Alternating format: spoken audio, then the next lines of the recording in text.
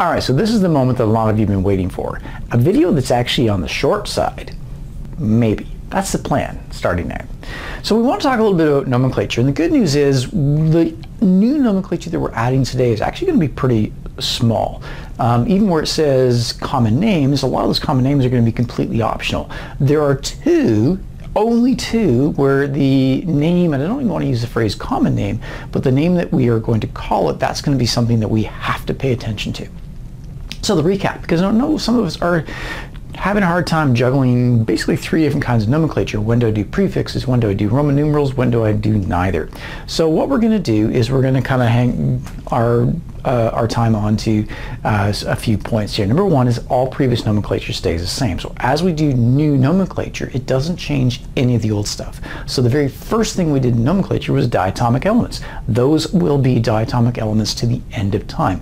Simple metal, non-metal nomenclature will be done in that way until the end of time. All we're ever going to do is add new compounds to the list of things that we can actually do nomenclature for.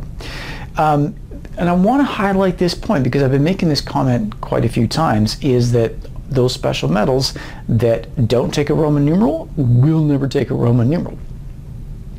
And the Roman numeral is going to be the charge on the metal. It's not a counting tool, it's nothing other than the charge on the metal. And then the prefixes, making sure that we have those and we're not getting those mixed up. Okay. And then in terms of recap, I'm going to give you a flow chart. And we haven't really used the term binary compound yet, but a binary compound just means a compound with two kinds of atoms. So one metal, one nonmetal, or one nonmetal and a different nonmetal. So if you take a look at that compound, the first thing you should be doing is having to look at what the first element is. Is that first element a metal? There are two options. It can either be yes, it's a metal, or no, it's not a metal. If it's a metal, then we have to ask one more question. Is that metal one of those special metals? Group 1, Group 2, Group 13, or one of those other 5 scattered throughout the sort of middle section of the periodic table? The answer to that is either going to be yes or no. If the answer is yes, it is one of those metals, then we go back to week 1, where all we have to do is name it. No Roman numeral. Total positive charge has to equal total negative charge, and the nonmetal is going to end in IDE. And I realize I'm mixing in both the names and the formula rules, but those are the things that we had to keep track of. If, going back to that previous question, is the metal from one of those special groups, if that answer is no, it's definitely a metal but not one of the special metals, then we have to start looking at Roman numerals, where the Roman numeral is the charge on the metal, and that's all it is. That Roman numeral does not necessarily need to show up anywhere in the formula. It doesn't need to, quote unquote, make any sense, right? If tin 4 oxide, if you were to look at the formula for tin 4 oxide, the 4 doesn't stand out in the formula at all. Like, why is it there? It's because the charge on that atom of tin is 4. But because it's an ionic compound using metals and nonmetals, then the total positive charge will equal the total negative charge, so we can still do the crossover and reduce thing. And the ending of the nonmetal will be IDE. Going back to our first question though, if that first element is a nonmetal, so no to the first question, then I'm doing something different. And because nonmetal compounds don't have charges, I don't really have a way to easily predict what the formula is likely to be, so I usually end up needing either the formula or the name. If I were like predicting products in a chemical reaction, for example, I'd have a harder time predicting what the formulas would be.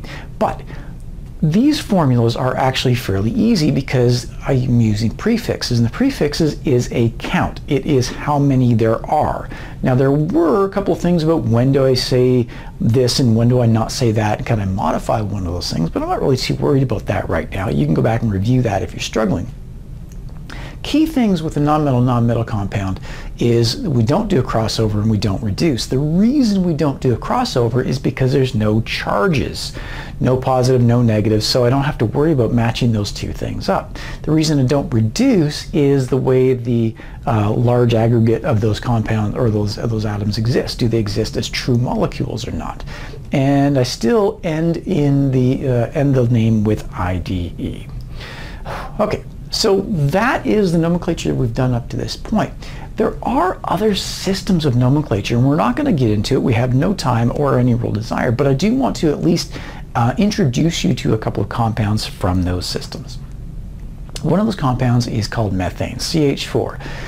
Proper name for CH4 is methane. Methane, proper formula for that is CH4. There's nothing about the name that tells you the formula, and there's nothing about the formula that gives you any kind of clue as to the name. This is just one of those words or those things that you have to stick to memory, that when you see CH4, the proper name is methane. When you see methane, the proper formula is CH4. Most compounds that we have give us two names, and each name tells us something about one of the elements in it, not so much here.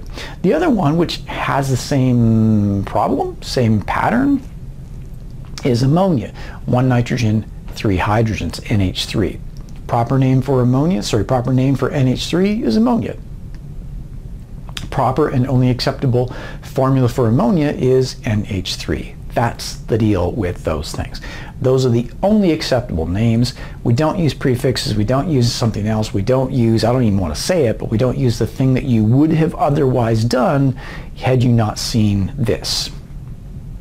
Now, I said common names, so to make sure the video got a little bit longer than it should have needed to be, I want to give you these. Now, you don't need to ever use these. These are completely optional. You know, if you were ever curious as to what laughing gas was, it's that. But if you want to call laughing gas dinitrogen monoxide, perfectly acceptable. If you want to call it nitrous oxide, also acceptable. If you want to remember that quicklime is calcium oxide, CaO, okay, but not necessary. And the last one is actually one step ahead of us, 2 steps ahead of us if we think about the nomenclature schedule that we're going to keep, because it involves more than 2 kinds of atoms. So by the time we get to that, you'll probably have forgotten. But I do want you to kind of have a handle on or an understanding that common chemicals in your life, like quicklime, use that all the time, but common chemicals in your life are chemicals and they have other names. And when we're doing nomenclature, some of the things that we've done nomenclature for are things that you have handled in a different context. However, all we really wanted to do is make sure we got methane and ammonia. Those are the key ones to take away from today.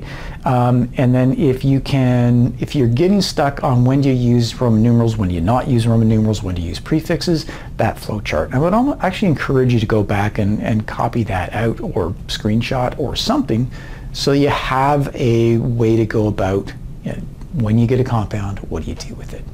Anyway, that's it for today. Hopefully we met our shorter video target. Probably not, but what do you do? Talk to you another time.